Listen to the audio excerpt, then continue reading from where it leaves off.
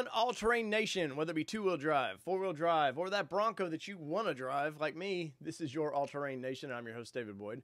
So first off, smash the like button. That tells other people who are interested in this particular content that, hey, there's another channel that does Bronco, and, you know, they'll find us that way. And I appreciate that. And if you haven't yet, think about subscribing to the channel. If you like what we do, we're gonna do a long-term review of this Bronco. It's not just something we buy and you never know what happens to it. We the good, the bad, and the ugly from this thing, we want to document it and share it for everybody. Now, if you haven't yet, let's get right into this.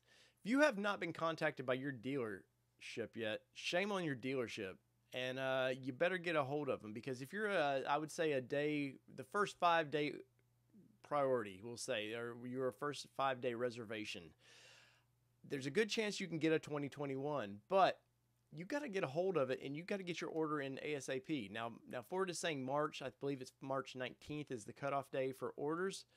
Don't wait that long, because my dealership contacted me, and I'll link above in a video, that they are only getting 40. Now, out of the 300 plus, it's probably closer to 400 now that my dealership's gotten. They're only able to get 40 allocations for the 2021 model year. Now, you may not be in a hurry and can wait, and maybe there's more options for 22 model year. But if you want to be one of the first to get the 2021s, don't wait. Do it now. Go through your build and price like we're about to do. I'm going to show you how you save that.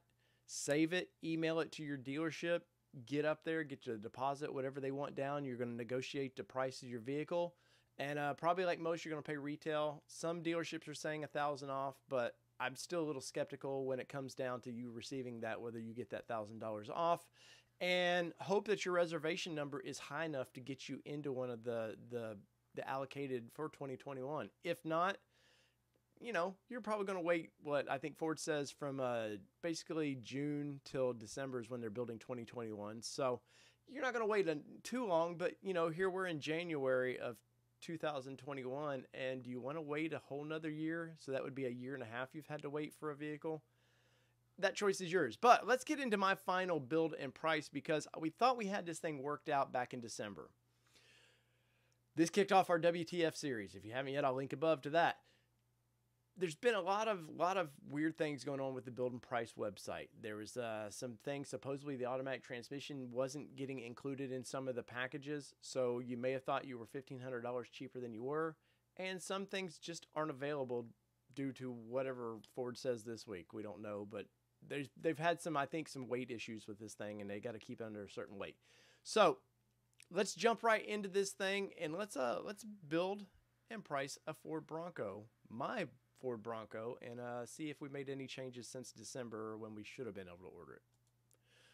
All right, so there's you probably by now, you know this website more than probably better than me, but I've combed through this thing. I bet I've probably built this 50 to 60 times, the perfect Bronco for me. And the price you see at the end, I've got a feeling they're going to ding you for a couple of other things that Ford's not showing on this. But so from last time, we decided we talked about initially doing a Badlands, but we're going to Black Diamond. I want to step it down a little bit, but that doesn't mean you're stepping down into a lesser vehicle. And initially, in my first build and price, we'd only talked about doing a 2-door. And I think for resale value, not that I plan on just selling this anytime soon, but I think the market would dictate that the 4-doors, if you look at the Wranglers, and this is direct competitor, 4-door sells, I think it's like 6 to 1 that they sell of 2-doors. So I think if I ever do want to get rid of this thing, the 4-door is going to be the way to go. So I'm going to click this over here to 4-door, and there we go. And we're going to start our build. And if you've been with me once before, you know, you kind of know where we're going, but there's been one drastic change. So we've got the Sasquatch package, so we're just going to dump that in, and right away you can see it's going to add the 315/70/17 mud terrain tires, the Goodyears, which I'm not a fan of. I'll probably switch mine out as soon as I get it. And it removes the 7-speed manual transmission. Now, don't fret if you're one of those people who thought, I thought Ford said that we could get a manual transmission with the Sasquatch. You can, but it's going to be probably about this. Let's see, I think you could probably get it around spring of next year is when you're actually going to be able to get that. And if your dream truck is a manual transmission, which Lord knows there's not many anymore, I would wait. Get in any of this you see me do, get what you want, because you don't want to, these are expensive purchases, and you do not want to get into this thing and then you're just like, man, I wish I would have got the high package or the Lux package or whatever. Do it right, save the most money you can, put down whatever you can do on this thing, and make the best deal for yourself. And that includes getting exactly what you want. Do not settle. Do not get into a Bronco, just a base, just because I got into a Bronco. So anyways, so that's going to add $6,885, I believe there. So, all right. So as you can see, it jumped up to the bigger tires. As you can see, it still has the soft top. Well, that's not for me, but first we got to get to the color. So me and Kelly had been debating. She wanted the Area 51 and I wanted the Cactus Gray. Now, Kelly doesn't like the Cactus Gray at all, so I'm going to compromise a little bit. So I told her, I said, hey, we'll do the Area 51. But the problem is I seen Area 51 in person now on the Bronco Sports, and it looks great in pictures, and up in person it looks good.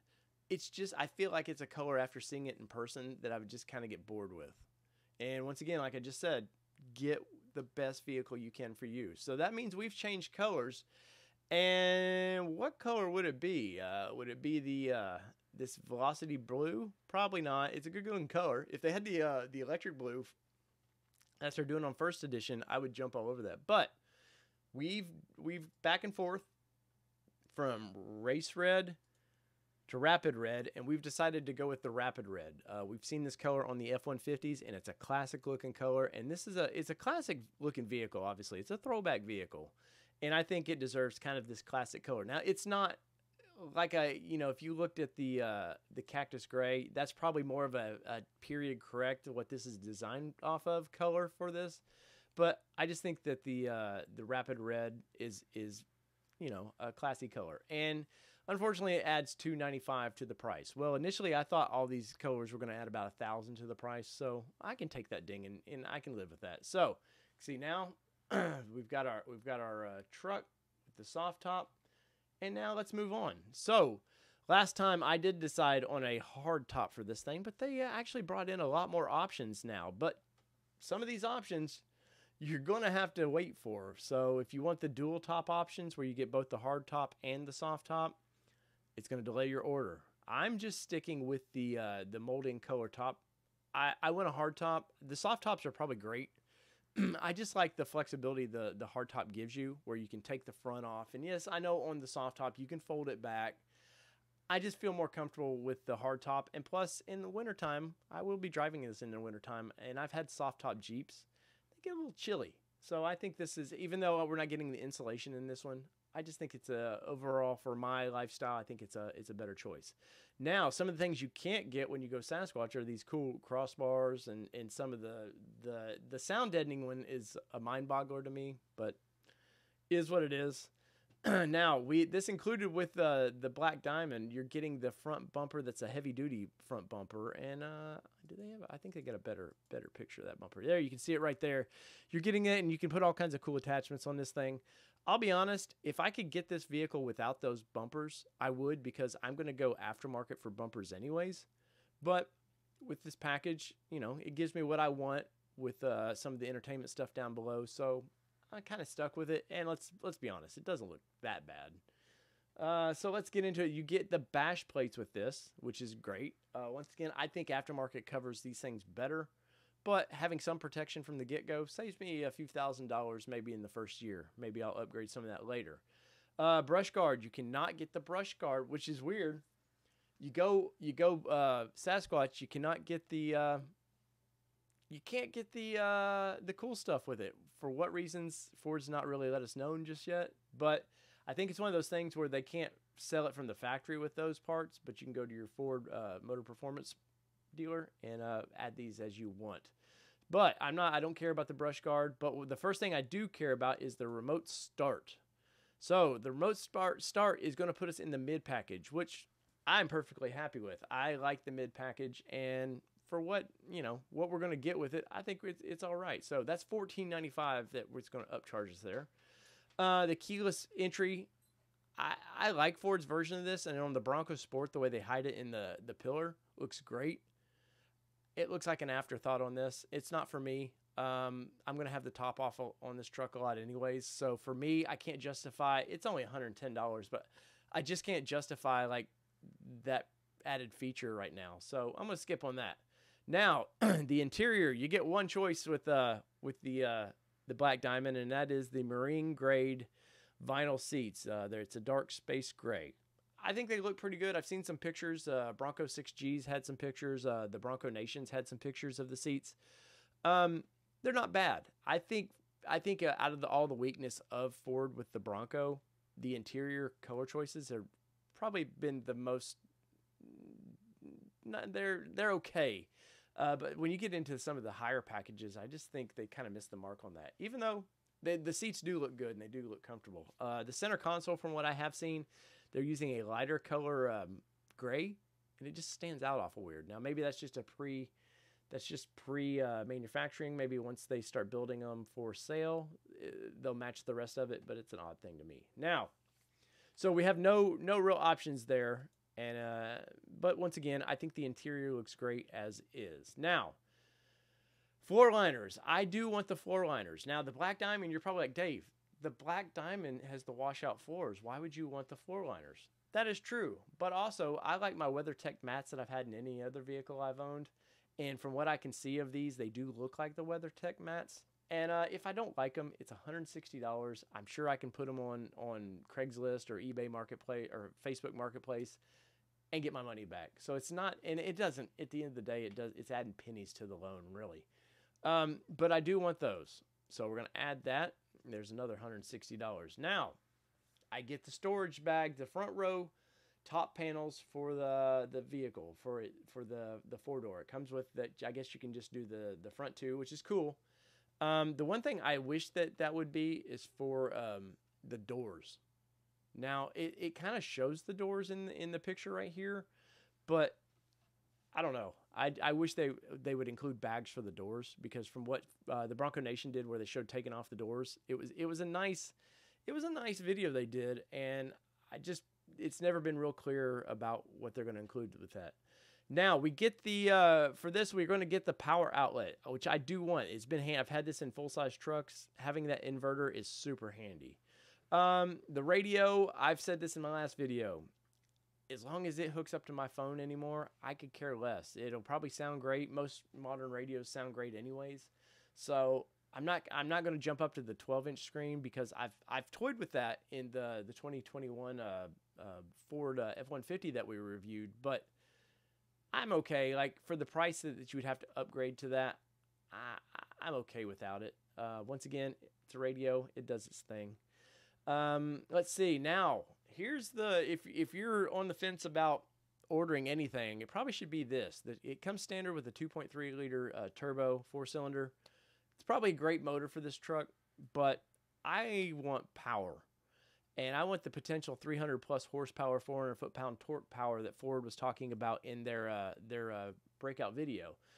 But with power comes great responsibility. It means you don't get the manual transmission, which once again I'm fine with. But it does give you a nice upcharge of $1,895, plus puts you into an automatic transmission, which I think that it was included with the Sasquatch price at that $6,000. But they've not. This is part of the build and price problem. They've never really made this too clear.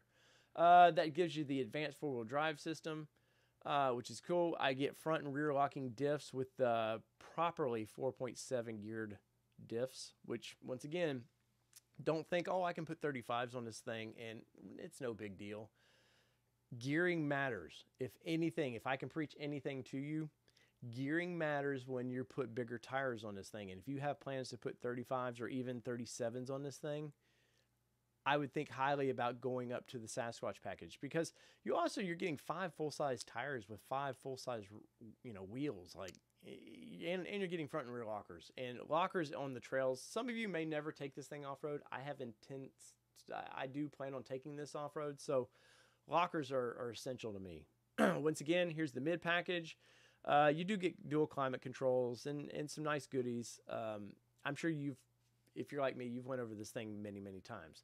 Now, one of the most controversial things I've added to this that people go, why do you want to pay $595 for this, is the tow hitch. Now, it's going to get the wiring for it and stuff. And I just, for one, yes, I'm sure some aftermarket company is going to come for $150. Then they're going to ding you for another probably $60 for a wiring harness, and then you got to spend the afternoon doing it. I've got other things I want to do with my Bronco, and a wiring harness isn't on top priority for me. And, you know, it's proven. Ford has this taken care of. And yes, it's $600, but at the end of the day, for what it's going to cost me at the end of the loan, I'm not going to freak out about it. So let's scroll right back up here real quick, and this is what my Bronco is going to look like. Now, let's go full screen with that a little bit. So that is kind of my dream Bronco. Would I like something a little more? Would I have liked to gone up to the Badlands package with the sway bar disconnect and all that? Yeah, but ultimately, this is stepping up from where I've been with my Nissan Xterra that I've had for many years, and I think it's going to be a nice upgrade. Now, let's get into that final price, because that's where it really hurts. And this was to be expected. All right, so once again, remember that print button I was telling you about earlier? Here it is, right here. You hit print, and it's going to want to create this PDF for you. And this is what you save, and then you send it to the dealer. So let's just look at it right here. All right.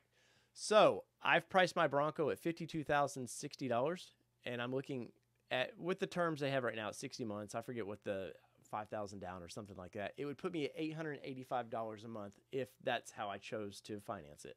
$885 a month is a lot of money. Vehicles are very expensive. And this is why I told you, be sure to get what you want, because there's a couple things. I could jump down to the lesser model and probably get this down to $840, something like that. But if that $40 at the end of the month doesn't hurt your finances, you know, obviously any money coming out of your account hurts, but if it doesn't ding you too bad, get the truck or car you want. So to me, it's very important. So as a recap, you can see right here, it breaks everything down, and this is what your dealer wants to see. They want to see the options that you've chose. Once again, look, they're not showing the charge there for the 10-speed, even though the price is in there. Because I priced this before around $50,050, so there's an increase in there. And it shows my dealership, gives you terms here. And once again, this is what you want to email your dealer and say, hey, I'm ready to shop for my dream Bronco. So in closing, hopefully this series has helped you maybe break down a little bit of how you want to see your Bronco. If so, leave me a comment. Let me know. Once again, this channel is not just strictly Bronco, even though we had a lot of Bronco content. We've had a lot of events. We planned on doing some, we've already booked some trips that we wanted to do this year. Hopefully be in Moab this year at some point. I know we'll be at Windrock this year at some point. And we're going to do a lot of off-road trips in any vehicle that we currently have in our fleet. And we want to see you guys. So if you like what we do, hit us up. Let us know. So from all things two-wheel drive, four-wheel drive, you know the drill. It doesn't matter what you drive. This has been your All-Terrain Nation, and I'm your host, David Boyd. And hopefully this is the final build of our Bronco. Peace, everybody. Love y'all.